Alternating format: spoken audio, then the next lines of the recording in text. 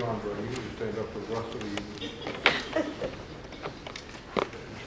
For those who haven't filled out one of these, the church has allowed us to use their response cards, just so we can kind of keep track of who's here. We can send you hate mail periodically. No, so we know that you're here, and we can let you know next year we are going to be back here, April 28 and 29, I believe it is, last weekend in April of next year, and we'd like to see you join us again and bring a friend. Now, we're going to take up a free will offering tomorrow. We would do it today, but I didn't warn anyone to give me an offering basket. So fill these out and pray how the Lord might lead for you to help support the ministry of EMR as we continue on with this. I have the honor to introduce a fellow board member. I'd like to call him a friend, but he might not agree with that. I'm going to pretend he's my friend, though. See, if it was Bill Hunsberg, I would know how to answer that because I'm his rent-a-friend. Dr. Robert Stewart, he's professor of philosophy and theology and Greer Hurd, professor of faith and culture at New Orleans Baptist Theological Seminary. See, I can read too. His academic work focuses on philosophy of religion, Christian apologetics, Christian theology, historical Jesus research, and new religions. He has authored or edited 12 books and numerous articles in journals and books edited by others. His most recent book is What Did the Cross Accomplish? A Conversation About the Atonement with N.T. Wright and Simon Gathercole. And his topic is Apologetics, Lessons in Countercult Apologetics from the Apostle Paul. One of the things I have to just appreciate on a personal level is I have a few people, Bob Stewart is one of them, Dr. James Grosset is another one, who tends to sometimes temper me because I get exasperated with things I see happening in the church. And from time to time, Bill Hunsberger will call me and remind me, God loves the church. And I need to hear that because I get angered at some things I see in the church. So it is God's church. We are along for the ride. God is a central character in Scripture. We are character actors in His story. And it is important to hear from those who have kind of gone ahead of us, learned academically more than I may ever know, and taught other students how to use this for the benefit of the work of Christ. Because that's really what we're here for. Reaching the lost with the gospel and challenging the saved in discipleship so they too can reach the lost with the gospel. And so I'm going to ask my friend Dr. Robert Stewart to come up and speak to us tonight. That's perfect.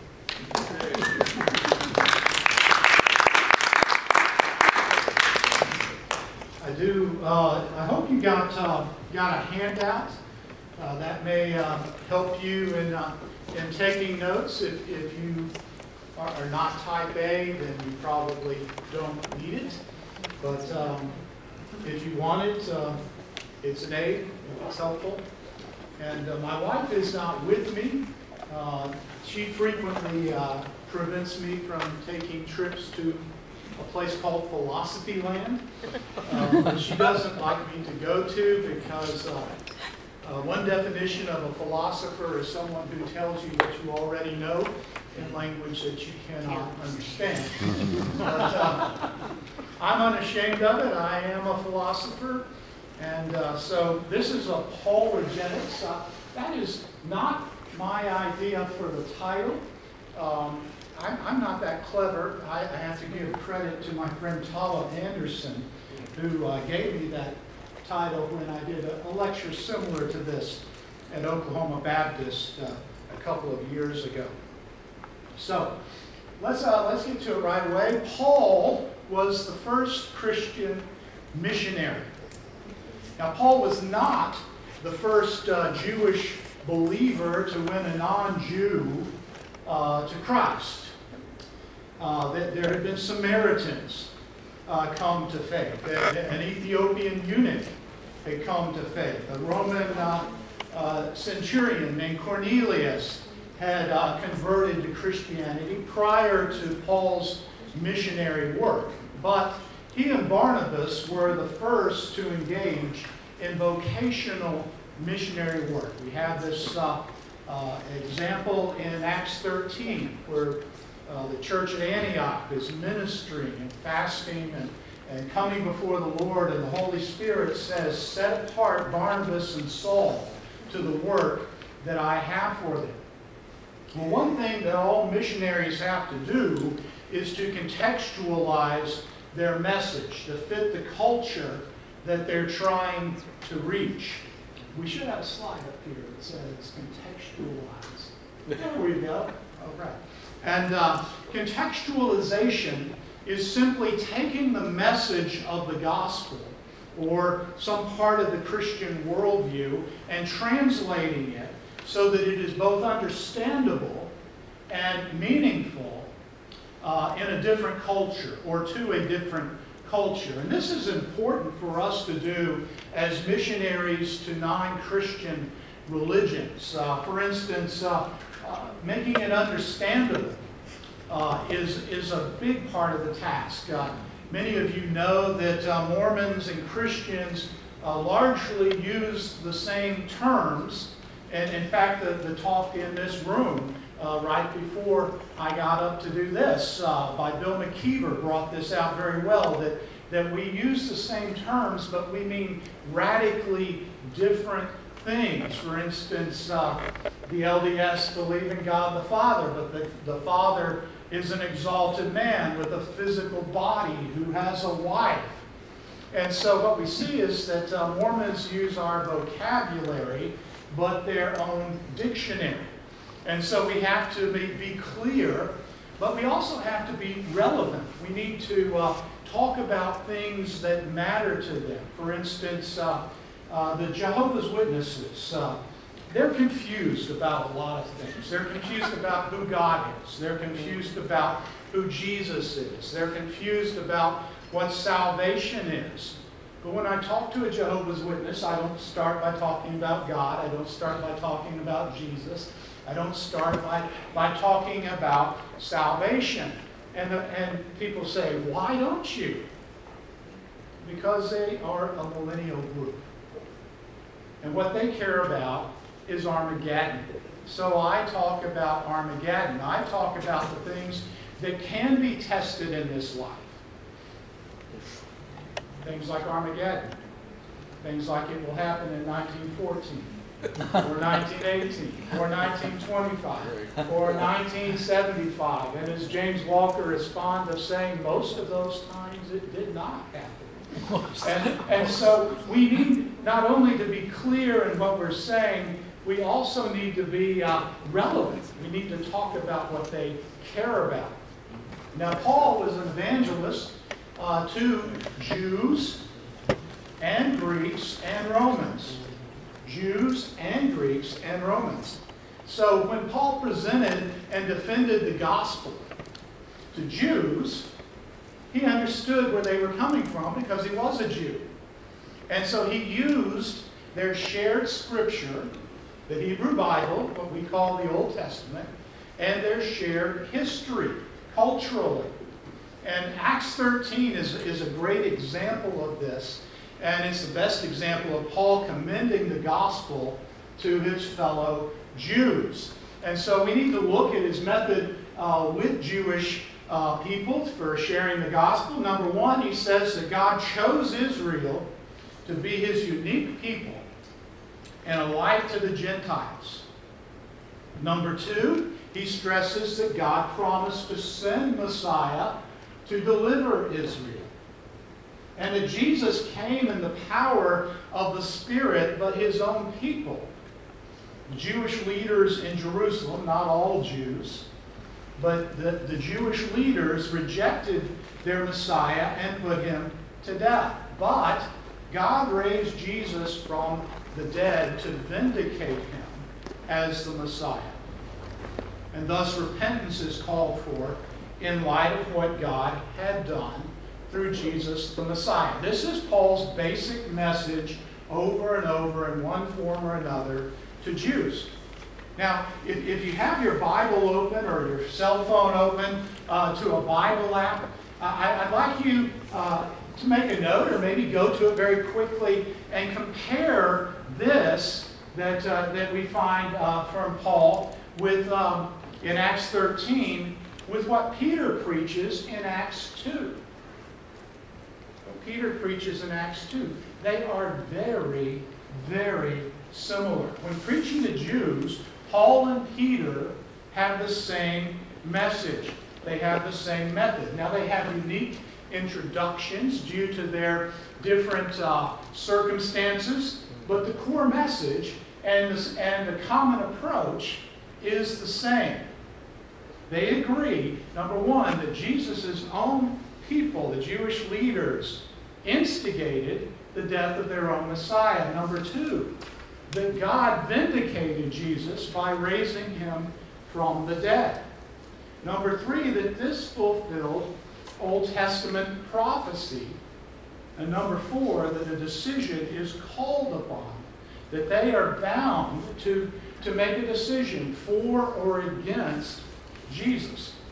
So this should put to an end any idea that there's some sort of divide between Peter and Paul, either theologically or methodologically, or that Paul is the initiator or the creator of Christianity rather than Jesus. So how does he speak to Romans? How does Paul communicate to Romans? Well, his method with Romans is, number one, he has his major interaction is in the context of his trials, when he gets in trouble with Romans. And in those trials, he presents his defense in the expected fashion for a Roman court of law. Now my father was a judge, so I'm a JK. I know that we've got some PKs in here, pastors' kids, probably we have some MKs, missionary kids. It is tough to grow up as a JK. It's like living with a human lie detector. My dad used to say to us, boys, I hear better liars than you every day. and we really couldn't pull anything over on him. But that wasn't the worst part of it. When we got in serious trouble, we got sentenced. I'm not an evangelist by vocation, so I don't have to exaggerate. We got sentenced. And my dad was a competitive, world-class skeet shooter. And so the basic unit of punishment was reloading shotgun shells.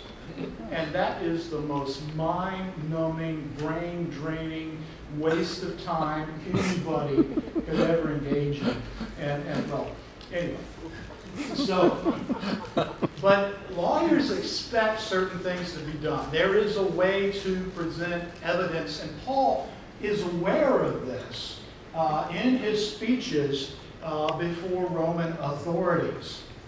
But notice this, his testimony is front and center in his defenses. Okay? Now, at one point he uses his knowledge of Roman law to get out of a beating. In Acts 22, when he's about to be flogged, he asks a soldier who's taking him to be beaten, is it legal to flog a Roman citizen without a trial?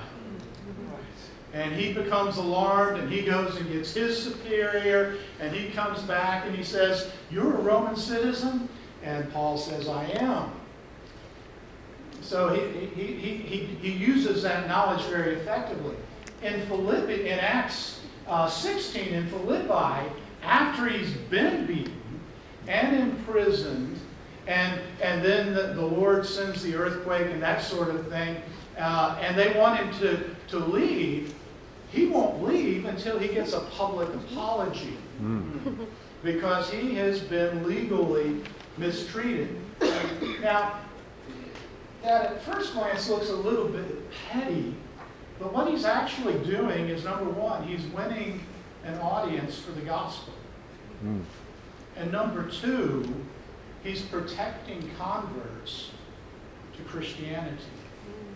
So Paul takes this opportunity when he's on trial to turn these trials into opportunities to proclaim the gospel. And the thing that he most often uses is his personal testimony, which was very much part of a Roman court of law. Why are you here?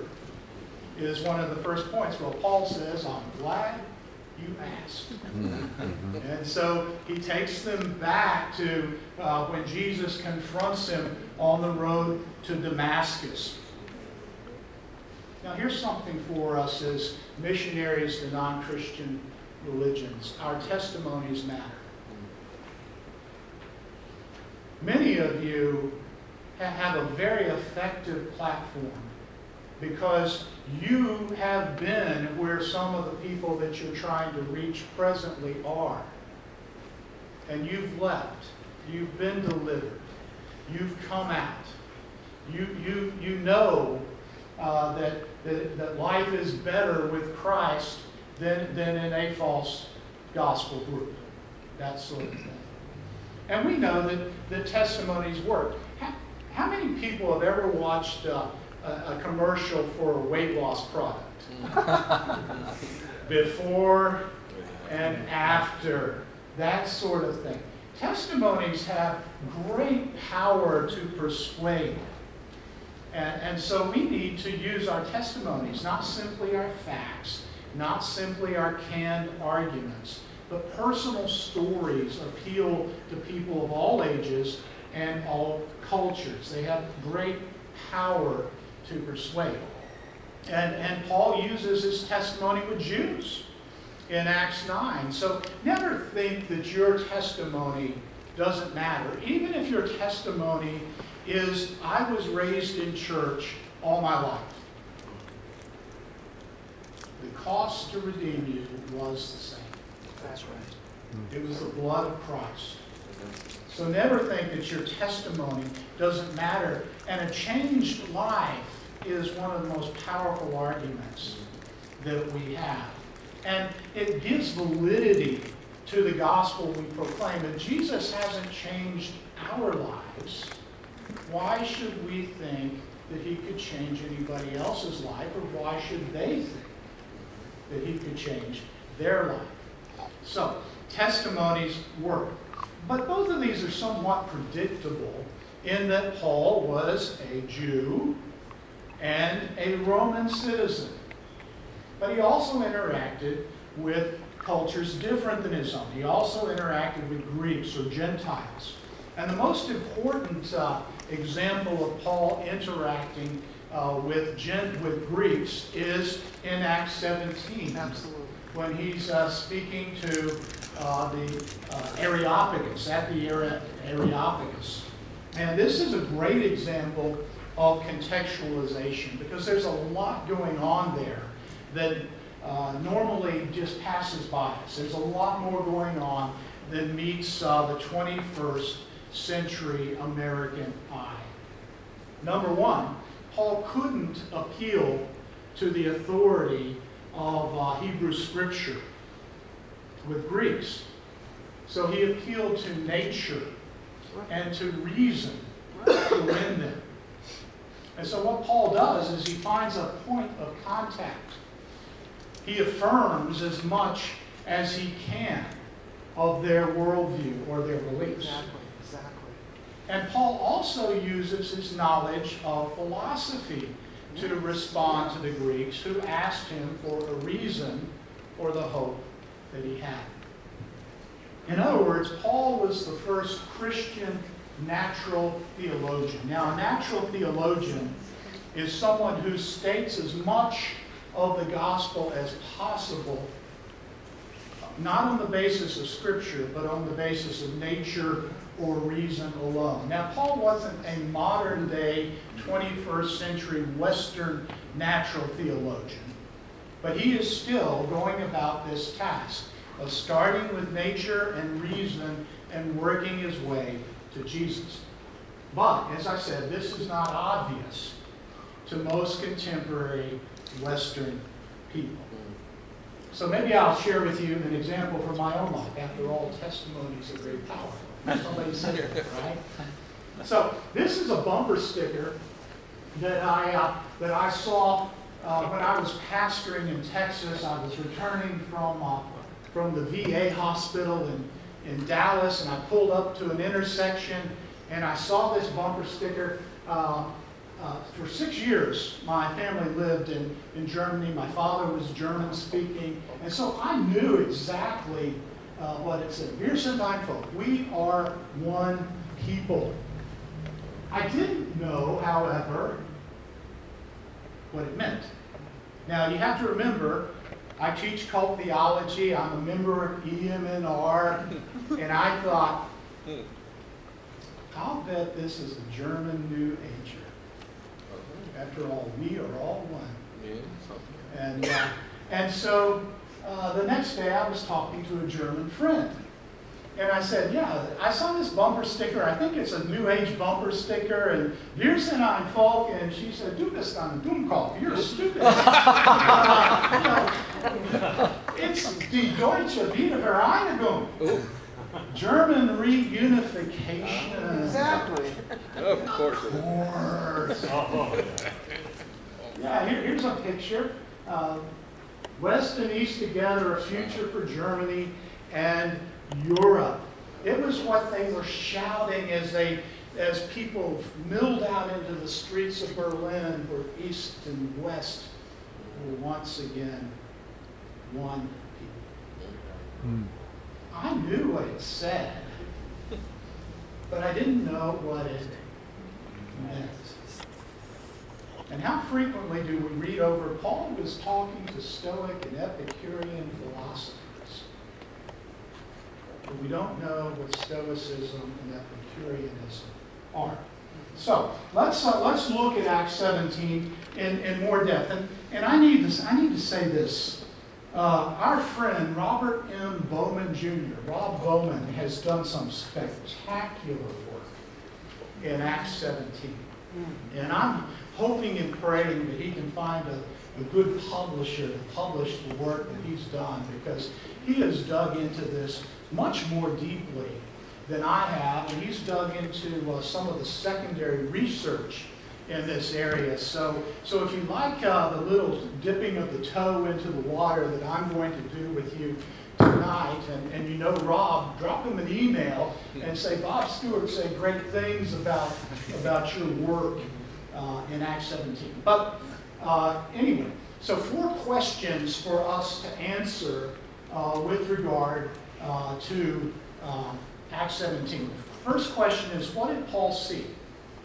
If you're looking for that in your handout, you're obviously type A. It's not there. Don't sweat it. Just let it go. Okay. Question number 2, what did Paul do? Question number 3, what did Paul say? And question number 4, what can we learn? So what did Paul see? What did Paul do? What did Paul say? And what can we learn? So, what did Paul see? Well, Athens was a city of artists, of intellectuals, of philosophers, of poets, and playwrights. Athens was a great city. Athens was a wealthy city. For instance, in a moment we're going to look at a recreation of a statue of Athena that was in the Parthenon. But the statue of Athena in the Parthenon was worth more than the entire Parthenon. It was a wealthy city. They spent money on their arts and on their gods, on their religion. And Paul saw a culture very much like America today. But most of all, Paul saw idolatry. When he's in Athens, he is disturbed. He is moved by the idolatry. So let's look at one of their idols. This is a statue of Athena. It's a recreation. This statue was the original was 40 feet tall, and I think this one is to scale. Actually, I can't remember if this is in Athens. I saw a recreation of it in Athens, but I think there's also a recreation of it in Nashville. Tennessee. Because Nashville is everything. But nevertheless, so Athens was named after the Greek goddess Athena. And Athena was the goddess of war and wisdom. And in ancient Athens, this statue was made of gold and ivory. So ivory is over a golden statue. But the symbolism is really important. In her right hand, she's holding the god of victory, Nike, or Nike. And you can see why the tennis shoe company took the name Nike, victory. Leaning against her left side is a spear. After all, she's the goddess of war. At her feet is a large snake, and there are smaller serpents coming out of her head. Understand this. That seems really creepy, doesn't it? But snakes were seen as a source of wisdom and healing, and that's why we have our medical symbol is a post with two serpents intertwined going up around it. And there actually were healing sites in ancient Greece where people would go and lie down because snakes would come there, or they were actually put there, captured and put there. And if a snake crawled over you during the night, they believed that you would be healed.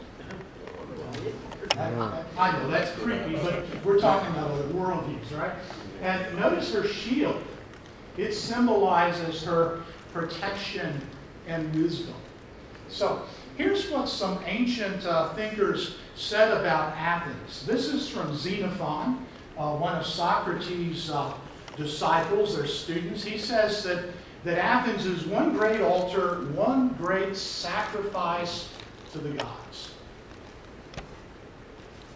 Or this is Petronius, a philosopher playwright.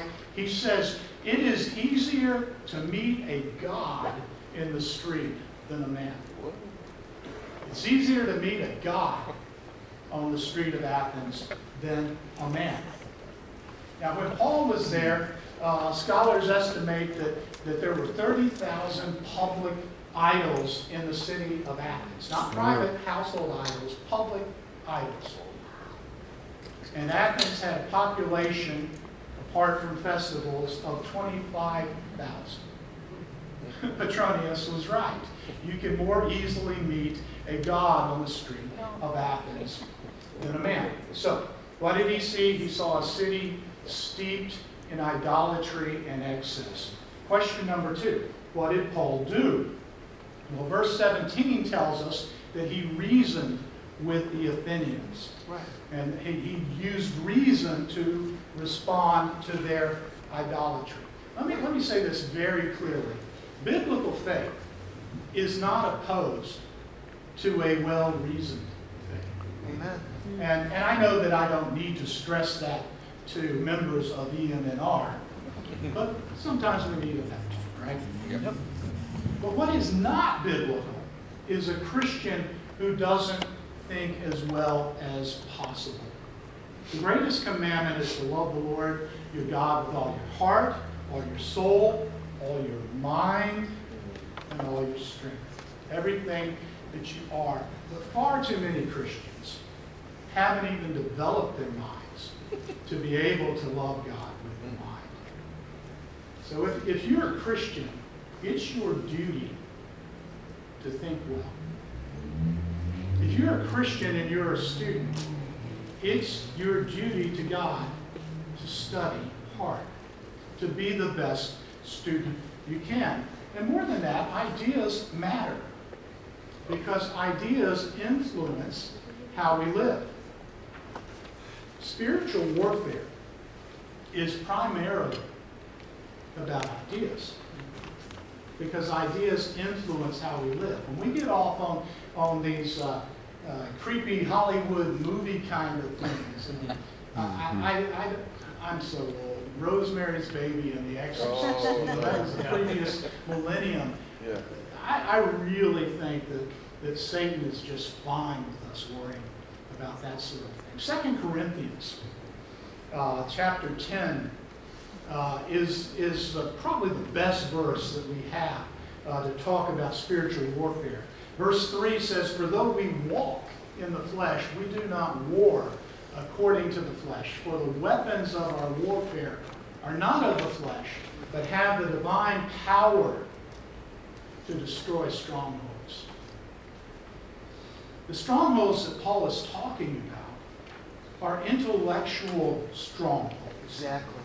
Fortresses, mental fortresses, ideas, non-Christian ideas that we uncritically accept without knowing it. Right.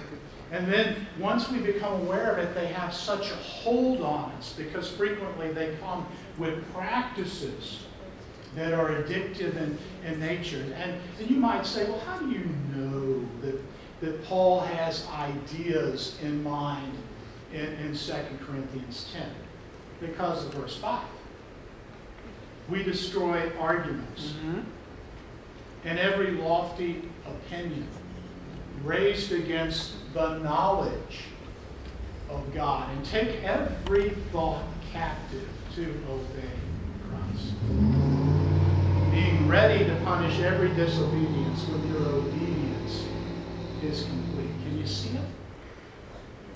So they bring Paul to the Areopagus because they want to hear more about these new gods, plural, that he's talking about. In verse 18 of Acts 17, they say, he seems to be a proclaimer of foreign divinities, plural, because Paul was preaching about Jesus and the resurrection. And they seem to think that the Greek word for resurrection, anastasis, is a god.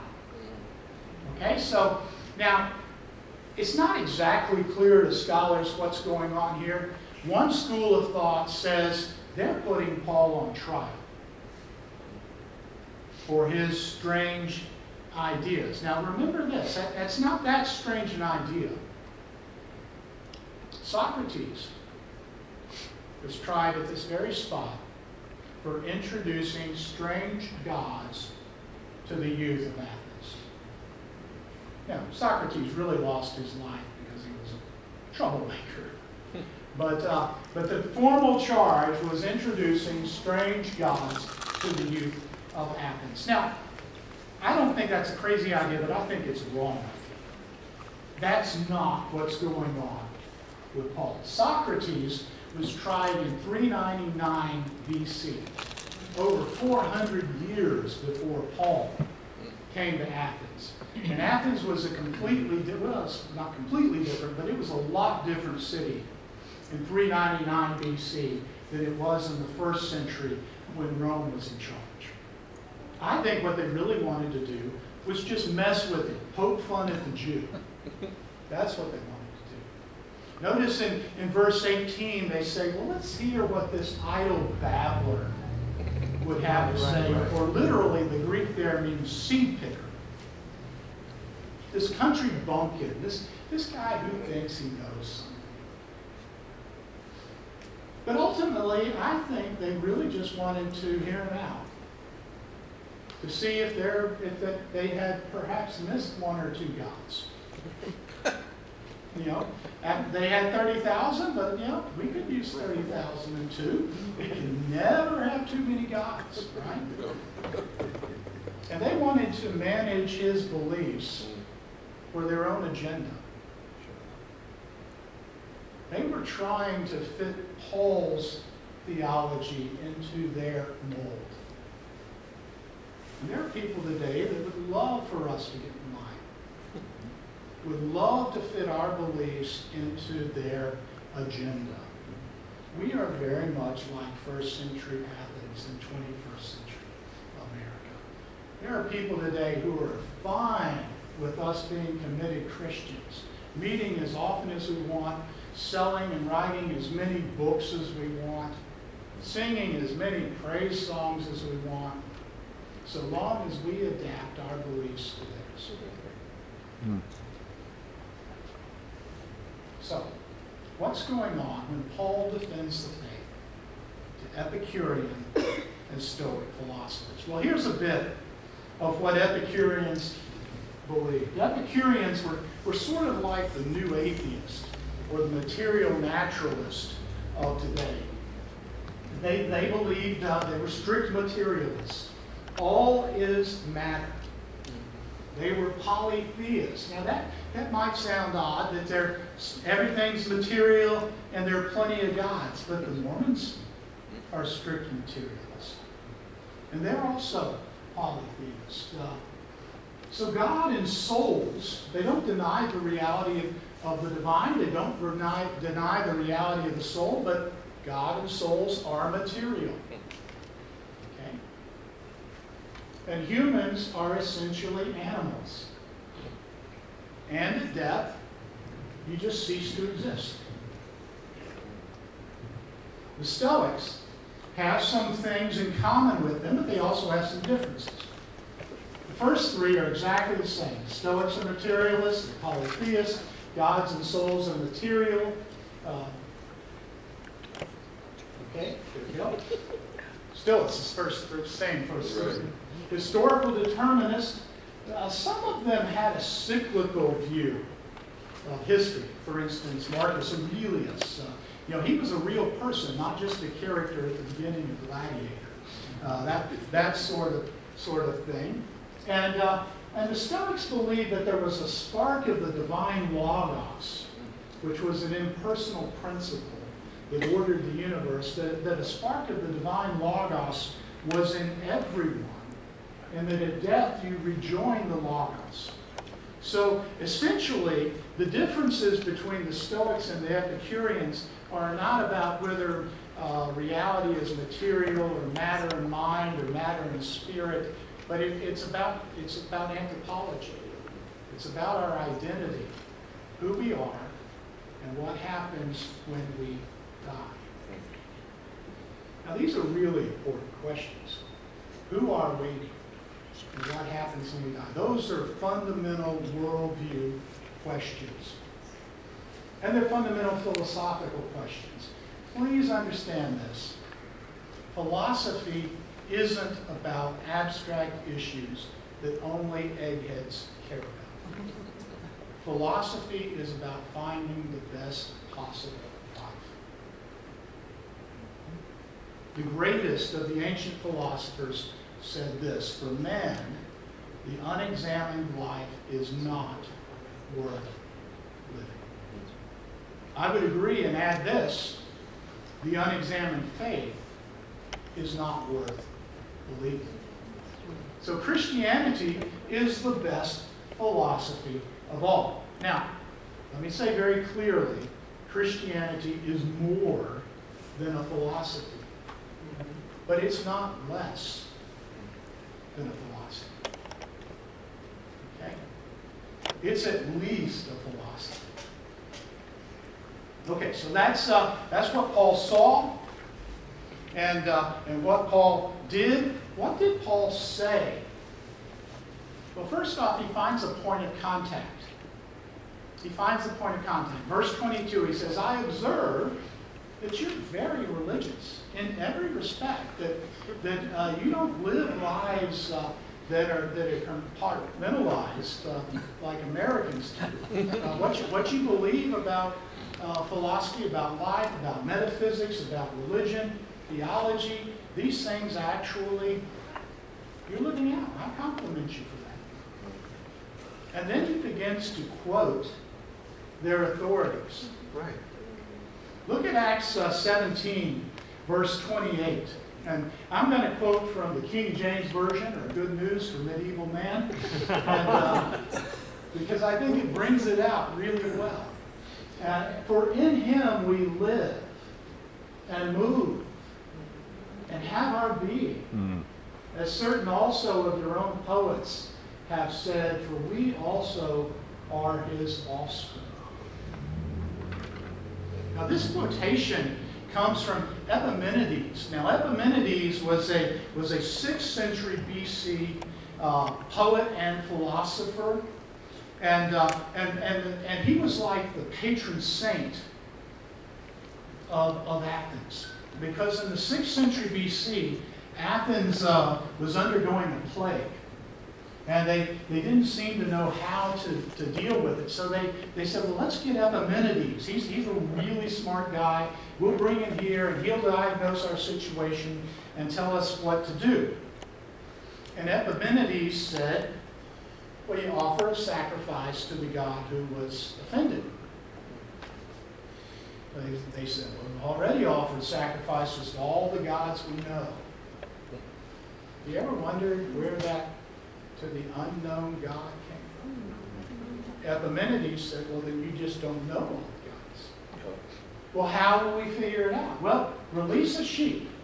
And wherever the sheep rest, sacrifice them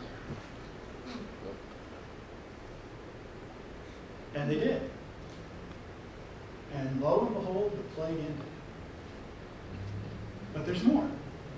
The last part of verse 28, for we too are his offspring, is a quotation from a 3rd century BC Stoic philosopher named Aratus.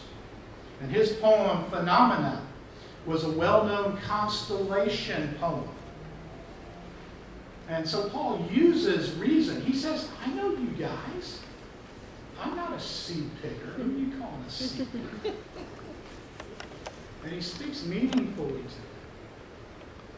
to them. He speaks relevantly to them by talking about what they care about. Now, why do I say that he talks about what they care about? Because Greek philosophers were consumed with 3 things.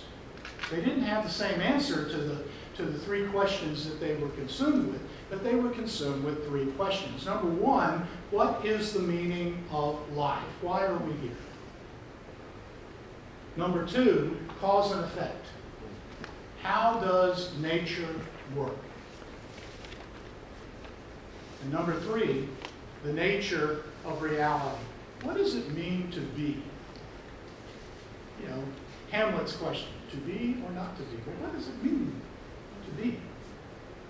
So Paul speaks to these things. Verse 28, in him we live. He's the reason. And move. That's cause and effect. We've heard these arguments about the prime mover. When we use when Aristotle argues from motion to a prime mover, he's not talking about a ball rolling across the floor. He's talking about growth and change, development. He's talking about bullfrogs come from tadpoles. And caterpillars turn into butterflies. It's motion and change, but it's orderly, it's consistent. And him is the answer to life. And the answer for development and the change that we see in the world of nature around us. And we exist. We have our being. That is what they care about. And Paul says to them, what you've been looking for is a philosophy, but it's all wrapped up in a person, and his name is Jesus. But he gets their attention by scratching where they're itching, by talking about what they care about, in terms that they can understand. He pushes their buttons by talking meaningfully to them. But understand this, contextualization is not the whole task. Contextualization only gets you so far. Because Paul says 2 other things. He says, God raised Jesus from the dead, and by this man whom he raised from the dead, he's going to judge the world. And that is too much for most of his audience.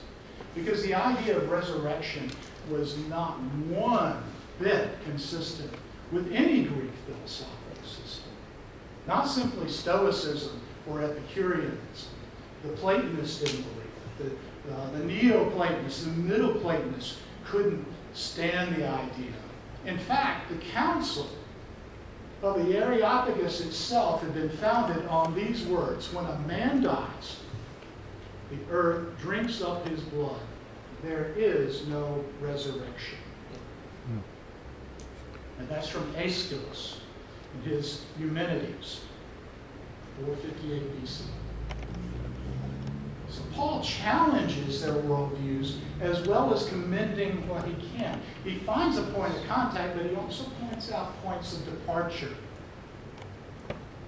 Resurrection and post-mortem judgment. Here's a gravestone, and you'll find this saying all over the Mediterranean world. Now it's in Latin, not in Greek. Non fui, fui, non sum, non curo. Translation: I was not, I was. I am not, I care not. And that's attributed to Epicurus, the founder of the Epicureans. The Epicureans say, when you die, you just cease to exist. You come and you go, but you're nothing but an intelligent animal. But understand this, resurrection is a non-negotiable part of the Christian worldview. Every sermon that we find in the book of Acts includes the resurrection. Basically, what Paul says in 1 Corinthians 15, verse 29, no resurrection, no hope. So after contextualizing the gospel, we must challenge their worldview with the gospel. We contextualize the gospel as much as possible, and then we challenge with the gospel. Because we cannot compromise on the truth, no matter how offensive it may be in some cultures. Brothers and sisters, the gospel is a scandal. But we need to make certain that the gospel is the scandal, not we who deliver the gospel. But the most important thing in Acts 17 is at the end. Some people believed and became followers of Jesus. I've actually heard people preach this passage and say, well, Paul, when he went to Athens, got all philosophical and it didn't work. Some means at least one and possibly all. And we know it wasn't all. But Luke names some of the people. Dionysius, the Areopagite, which means that he had disciples. And presumably some of them would have become believers. And a woman named Damaris, and others with them. Now, the gospel was unpopular in the main in first century Athens. It's not all that popular, the real gospel, in 21st century America. But understand this, the gospel was also powerful enough to change lives in first century Athens, and it's powerful enough to change lives in 21st century America. It is our only hope. It's through the proclamation of the gospel that people come to Jesus, who is the way, the truth, and the life. Only the gospel can make dead men live and blind men see. So, question number 4. What can we learn from Paul? Number 1, we learn that the gospel is for everyone, every race, in every place. Every race, every place. Number 2, we learn that truth is constant, but different cultures learn truth differently. You don't share with a Mormon the same way you share with a new atheist. You don't share with a Jehovah's Witness the same way you share with a Muslim. That sort of thing. We need to understand different worldviews so that we can speak meaningfully and relevantly to them. We need to know enough to push their buttons like Paul was pushing the Athenians' buttons. We need to affirm what we can. We don't dare become the people that hate everything. And that is largely the reputation that us cult busters have. Not only in the secular world, but even among our fellow believers. We need to affirm what we can and critique what is wrong. Finally, we cannot compromise on the truth. Contextualization must not become compromise. So what we need to do is focus on Jesus, judgment, grace, and resurrection. Jesus, judgment, grace, and resurrection. So, one other thing. Did anybody notice that everyone in Athens believed in some sort of God? So much of the time, as someone who directs a Christian apologetics program at the Southern Baptist Seminary, what I see in so many apologetics conferences is such a concern with atheism, when the truth of the matter is most believers are not atheists. Most believers have some kind of religious belief. And this is the group that's trying most to reach religious unbelievers. But we could ask this question also: who is your mission field? And I don't mean what group is your mission field. I mean, is John your mission field? Is Susan your mission field? Is Dominique your mission field? Because we will not win Hinduism to Jesus, but you might win a Hindu. We're not going to convert the entire Mormon religion. Even if we could put together the best YouTube video in the history of the world, we wouldn't win the entire Mormon church to Jesus. We might win a Mormon to Jesus. And he might win another. That sort of thing. So the question is, who is your mission field? How do you need to share with them in your context? If I have time, I don't know if I do, I tend to talk a lot. Do you have any questions about anything that I say?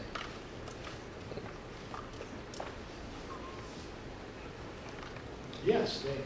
Yeah, when it comes to the issue of what is truth, this came up earlier in the conference too. He had a certain response to Pontius Pilate, but in John 17, he talks, thy word is truth. Right. Yeah, in terms of the cultural context, the approach in terms of how to communicate where it's needed. Okay, so the question, probably live stream couldn't hear it, was Jesus said in John 17, thy word is truth, in his great priestly prayer, high priestly prayer. Yeah. But when he's talking to Pontius Pilate, he says, I am the truth, I believe. Or those who recognize us are of the truth. Mm-hmm. And Pilate says, what is truth? Right. And that is a question that warms my philosopher's heart. You know, I love me some epistemology. But Pilate then walks out. Mm-hmm. Mm-hmm. And lots of times today, people use that question not as a thought starter, but as a thought stopper. Right. Mm-hmm. And you know, so I hear questions like, well, that's your truth. It's not my truth. Or there's no such thing as truth. And we know how to respond quickly to those sorts of things. Well, is it true that there's no such thing as truth? And that sort of thing. But what I think most people mean is that nobody can really be certain about most things. Now, there are some things that we can have certainty about, logical certainty about, but religion is just not one of those things. We can have 100% confidence, not 100% logical certainty. Several years ago, I'll share a personal testimony with you because I've heard those are persuasive. One of my colleagues came to me and said, I'd like you to have lunch with my college-age son and me. And he said, my son's going through a severe crisis of faith. And I thought, well, that's not much pressure. But we went out to lunch, and so I just started asking him questions. His dad had told me that he'd read the Philip Pullman novels, and that had led him into some other things, but I didn't act like I knew anything at all. I just started asking him questions because I really wanted to hear him say it in his own words. And pretty quickly I thought, okay, I'm picking up on where he's coming from. And so then I summarized back to him what I thought he was telling me. So I said, and this is a strategy to use, ask the questions, listen respectfully to what they say. Not just ask a rhetorical question, not just a gotcha question. And then don't have your response, I'm going to cut them off at the knees with my next question. Right. Really try to communicate. And so I said to him, so if I'm understanding you correctly, what you're telling me is that you think the evidence for Christianity is pretty good. But that since it's not 100% clear, and yet Christianity calls for a 100% existential commitment of your life, you're having questions about your commitment to Christ. He said, that's it exactly. I wish I could have put it that well. And I said, so, I guess you're never going to get married. Now, he's a 19-year-old red-blooded American male. He says, I'm going to get married. And I said, but you can't have certainty about, no, first off I said, would you like to get married? He said, I'm going to get married. Then I said, when you get married, would you like a woman who's always faithful to you, or would it be okay if she cheated on you from time to time, like say once every leap year? And he said, I want a woman who's faithful to me all the time. And I said, so then you're never going to get married. I'm going to get married. But you can't be certain. Because how would you be certain that she never cheated on you? I mean, after all, you might go take the car in to get fixed and she'd sleep with the mailman or something like that. And he said, well, yeah. And the light bulb came on. That he didn't need 100% existential certainty. But understand this, marriage is a relationship just like Christianity. It's a covenant relationship just like Christianity. And he began to see that I don't have to have 100% logical certainty. What I need is an adequate reason to believe. And he'd already said that the evidence for Christianity was really pretty good. And today that young man is a graduate of Southeastern Seminary. He's walking with the Lord, has a godly family. And I really think that many times these questions of truth are just smoke screens. People, if we make them hungry for the truth, they will seek it. And Scripture tells us, you will find me when you seek me with all your heart. So, yeah. Other questions?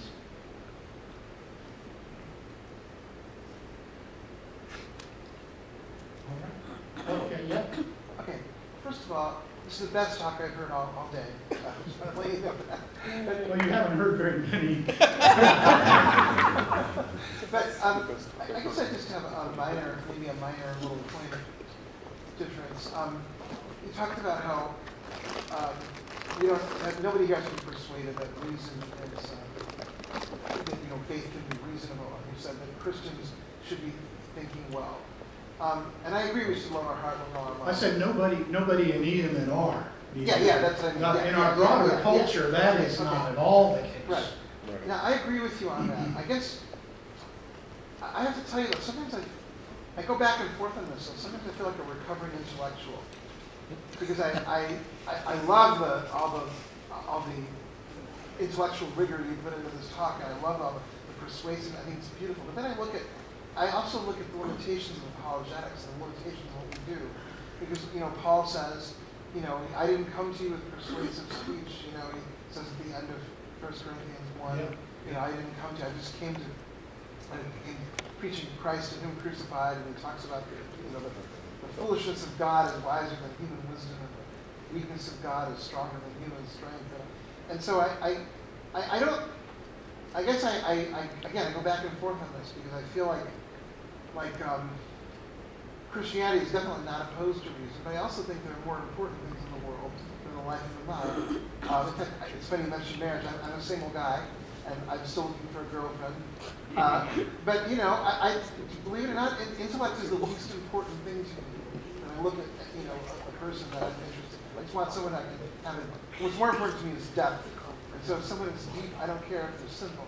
So anyway, just kind of wanted you to address some of what I just. So for the live stream, the question was about the limitations of apologetics, and I absolutely affirm that.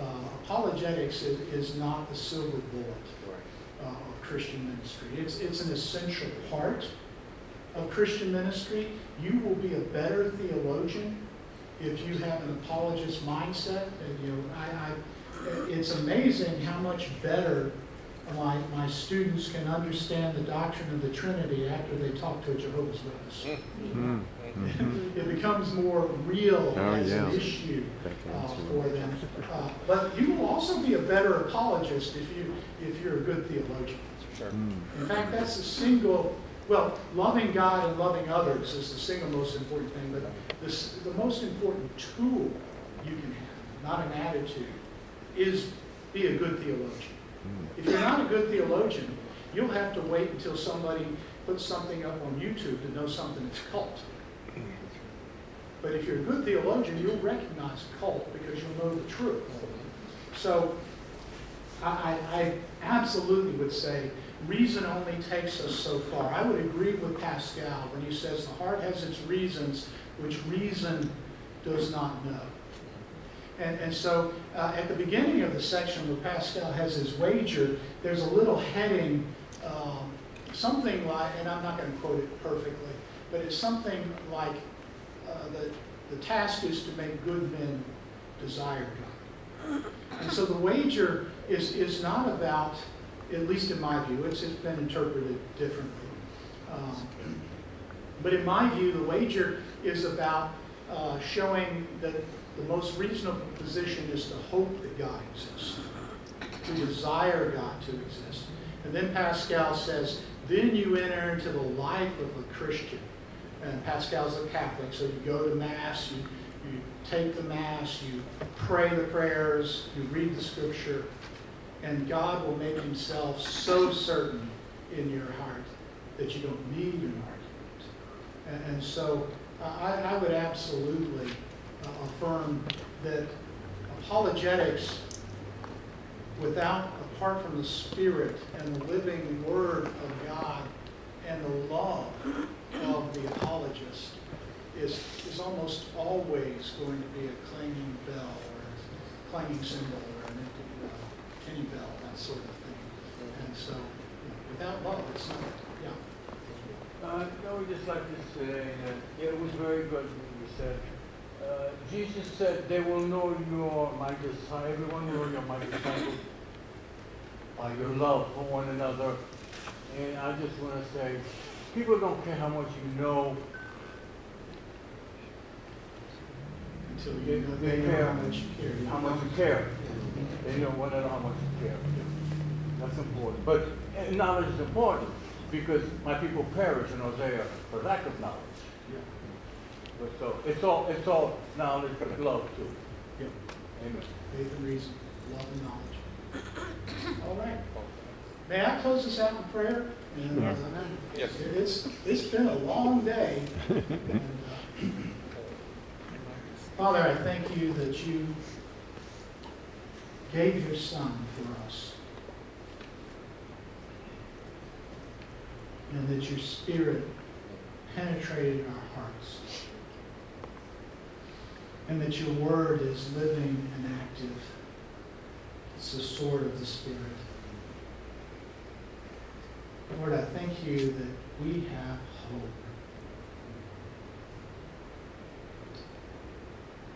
I pray that we will share this hope persuasively, powerfully, humbly, relying on you to move in the hearts and minds of those with whom we interact. I pray for the rest of this conference, for all of our speakers, and for those we will speak to after as a result. In Jesus' name, amen. Amen.